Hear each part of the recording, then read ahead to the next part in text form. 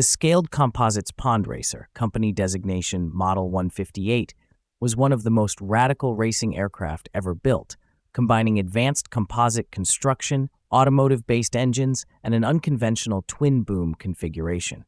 Its story reflects both the ambition and the risks of pushing piston engine aviation to its limits. The project began in the late 1980s when American millionaire and air racing enthusiast Bob Pond commissioned Burt Rutan and Scaled Composites to design a modern alternative to vintage warbirds competing in the unlimited class at the Reno Air Races. Pond was deeply concerned that historic aircraft such as the P-51 Mustang and Hawker Sea Fury were being destroyed in crashes. The goal was a purpose-built racer, faster, lighter, and safer to replace irreplaceable warbirds. The Pond Racer featured a twin-engine, twin-boom layout with a compact central nacelle housing the cockpit. The entire airframe was built from carbon fiber and Kevlar composites, giving exceptional strength at very low weight.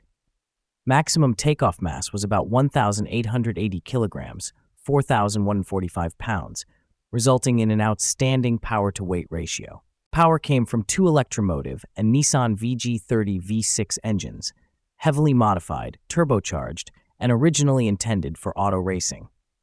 While theoretical output was close to 1,000 horsepower per engine, in practice the Pond Racer engines produced around 600 horsepower each.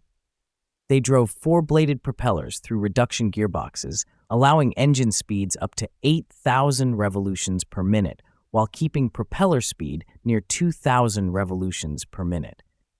The aircraft used methanol fuel during racing to reduce cooling requirements and eliminate intercoolers, lowering drag. Tight engine packaging made cooling airflow critical. The carbon fiber engine cowlings were structural and lined with thin corrugated Inconel.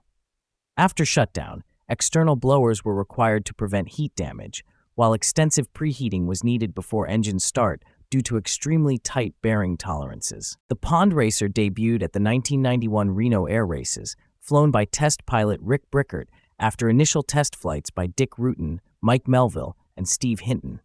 It qualified at about 400 miles per hour, 640 kilometers per hour, but suffered mechanical issues and did not start the race.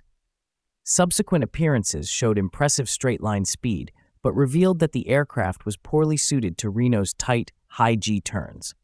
On September 14, 1993, during qualifying at Reno, an engine failure combined with an unfeathered propeller led to a forced belly landing in rough terrain.